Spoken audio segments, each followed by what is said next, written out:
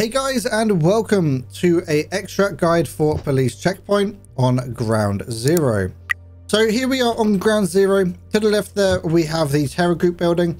Right there is Empire. You can see the curb building down there is Capital Insight, and that right there is Skyside. What we're going to want to do is head up this road right next to terror group on the right hand side, and it should be there right at the end. Of course, it's based on what level you are when it comes to your fence rep for how much it costs, but the base value of this actual extract is 5 grand, and all you need to do is hand it over.